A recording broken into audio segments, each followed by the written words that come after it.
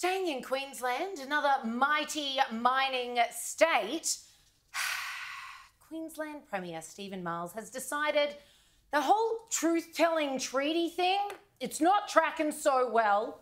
I've got an election coming up and I want to be as popular as humanly possible. So let's put it all on hold. Is it any wonder that he's doing this after South Australia's vote last weekend absolutely bombed? They had less than 10% of the people who were eligible to vote in their, hey, vote for the voice here in South Australia.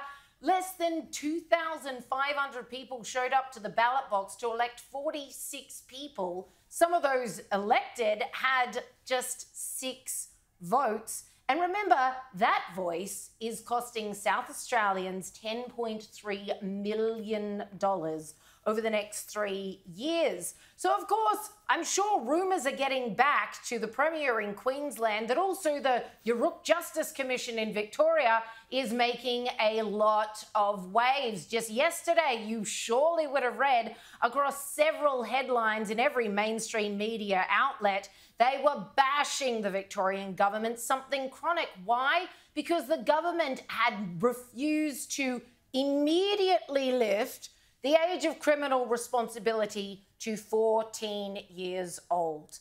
Because the Yuruk Justice Commission said to, and the government said no, and now they're in really big trouble. I'm sure the Premier is watching all of this and saying, you know what, I've got a big enough fight on my hands getting re-elected later this year.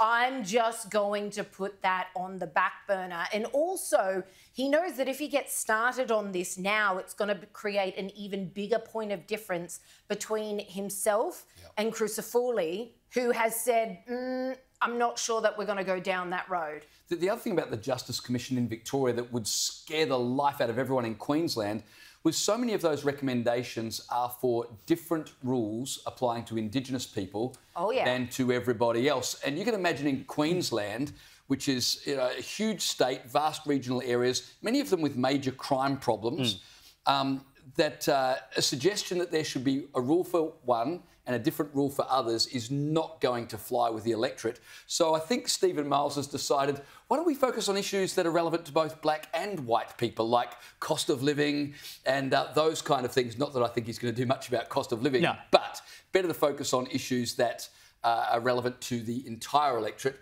rather than to start dividing people up. Cost of Olympics, I think, is the number one cost of the issue on his mind.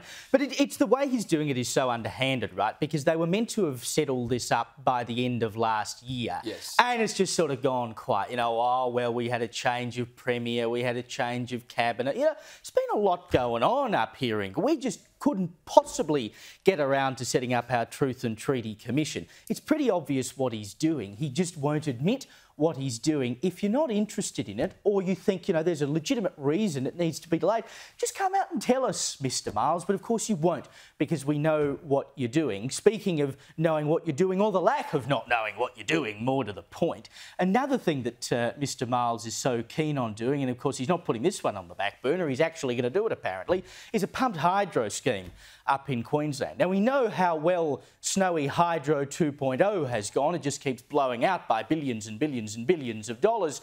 Clearly, Mr. Miles has taken a look at that and gone, heck yeah, we should do that up in Queensland. It's not like we just got money to blow up here in Queensland, don't we? Now, he won't say, and the Queensland government can't say exactly how much money this project might cost. Despite that, he is lending his support to it anyway. The estimates are somewhere around $18 billion. Now, we were quibbling, or he was quibbling, just a couple of weeks ago about whether or not you could build a brand new stadium for the Olympics in Brisbane for the sum of about $4 billion. And, we couldn't possibly do that. Saving us money. We're going to use QSAC out in the boondocks that no one will possibly be able to get to. It takes 2 hours to get there by public transport if you want to go and see any of the athletics. We'll do up Suncorp a little bit. Maybe we'll tart up the Gabba a little bit. We haven't got the money for a new stadium, but $18 billion for a dodgy pumped hydro scheme. More than Snowy Hydro. I know. I mean, initially $2 billion is now blown out to $12 billion. Nobody believes that $12 billion is the end of this story either.